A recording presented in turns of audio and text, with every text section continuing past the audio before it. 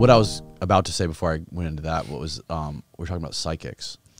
When I first had Mike Cleland on, yeah, you know, his stories about like owls and UFOs, like the synchronicities of, you know, how whenever there's owl sightings, there's UFO sightings. And his theory is that when people see these owls, what they really are is aliens sort of using some sort of like visual mind trick to making you think it's an owl. So you don't think of it as you don't remember you saw an alien. You have this implanted memory of seeing an owl.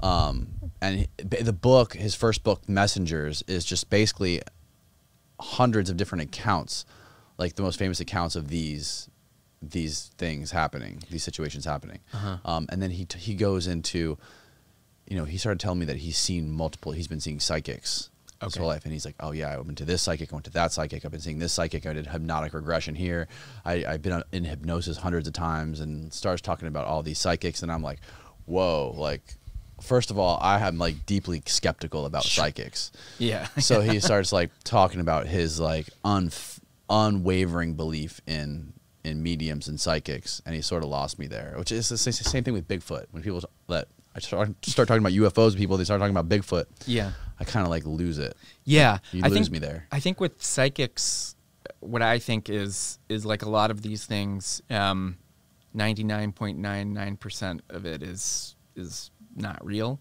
And maybe that, you know, not necessarily that the psychic is a scam artist, but that they're just, you know, saying what's coming to them, or they are scam artists, but that there's like enough there and enough evidence that 0.0001% that like something is going on. It's like, you know, are you familiar with the remote viewing phenomenon? Yes, those experiments? A little bit. Yeah. So that, you know, government program that lasted 20 years, many millions of dollars put into it that had results. Who was the guy, the billionaire who did that? Who like put a bunch of money into that?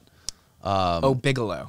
Yeah. So I don't know if he specifically put money into the remote viewing. He put it into the like UFO stuff.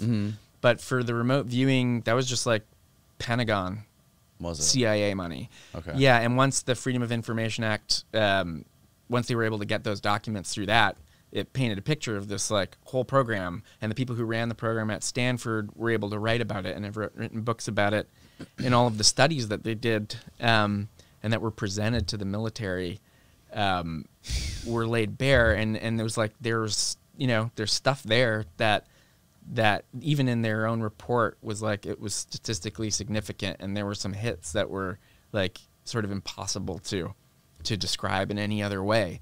And so I do think that, especially with like psychological stuff, this like the psi as they call it, that there's something there that, and it doesn't have to be like that it's woo woo or like magic. It's just we don't even really understand consciousness or how consciousness works. So it could just be something we don't understand. You know, it's like a sense that we have that's incredibly rare that some people can tap into sometimes. Yeah. And, you know, see at a distance, and that we just, you know, simply don't understand what's going on there. And so that I think that is pretty interesting and like could be real.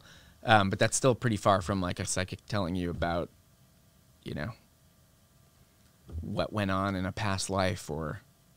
Yeah.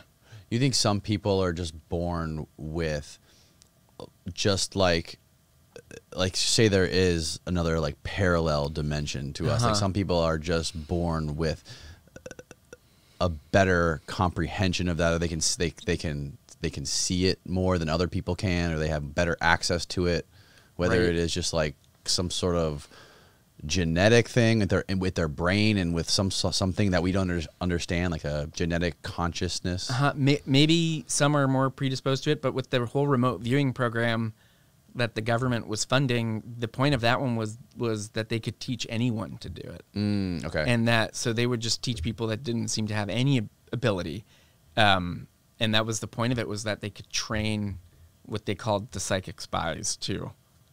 it was all to like spy on Russia, right? You know, during the Cold War, and then the Cold War ended. They're like, well, we don't need psychic spies anymore, right. and we also have, you know, satellites, right, that are better at it. So, how many people successfully were able to do remote viewing? I wonder. Oh, it was an all right number. There was like, you know, a handful that were really good at it. Like consistently pretty good. But there's a great book just called Mind Reach. Mind Reach? Yeah, that is like sort of details the program. And one of the guys who ran it, he lives in Austin, Texas.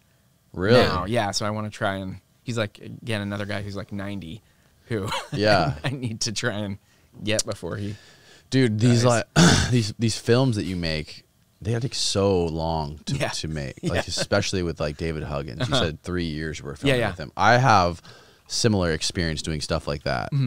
Before I started this, I did a lot of like similar types of like docu-series stuff, and my experience with it is like just like you explained, like the first time I visited this one group of local fishermen around here. I did a similar documentary about commercial fishing, and like the people. Like the lowest level, like the deckhands. And we met with the first guy, and it was like, holy shit, we just like discovered another universe. You know, we're gonna go down this rabbit hole, and we filmed it for like 6 months. And then I sat on all that footage for like 3 years before I even touched anything, started editing anything, because it was just such a daunting idea to edit and package all of that shit. Yeah. And eventually, I don't know what it was, but I just like sat down and started going through it. And then once I got like a certain percentage cut, I was like, okay, now I can start like taking bites of this thing and eating the whole thing. You know what I mean? I sat on my first Huggins footage for like 4 years. Really? I didn't touch it. I didn't look at it. I was just like, I just can't motivate myself. I don't think it's going to be good until I finally, like, I cut just like a little thing out of it to show people. And then that was the motivation to get into it. Like cut a little teaser and show people, get the like the real world excitement. Exactly. And it sort of makes it real. You know what I mean? Put some music to it, and then it's like, okay, now I'm going to do it. And that's basically also what I learned from, because I worked in ad world too. Yeah. Before this, and still kind of do. And that was like a good skill to learn, is like packaging something and making a thing that people will actually watch without turning away. Did you, now when you come up with these ideas to film guys like this, did you just sort of like have the idea and you want to like fund it yourself until you can sort of like figure out how someone else can help you fund it and make it better? Or do you just want to put it out on the internet and just see what happens? Yeah, it depends. The great thing about making docs is like you can just start. It's always good to plan and think first, but I can just go with the camera and audio. It's not going to be great, as good as it can be, but I can do something that I like with the D's thing that like we can put online. And I didn't wait for any funding for that one or anything, but then it did lead to interest in doing like a bigger project out of that. So with the series, with the folklore series, we shot that Mount Shasta thing as a little proof of concept. Same with the cryptozoologist stuff. I think we just sort of have to start, because similar like with the ad world, like people aren't gonna get behind something unless they can already just see it and see at least a part of it, and especially now, you have to show people exactly what it's gonna look and feel like before you actually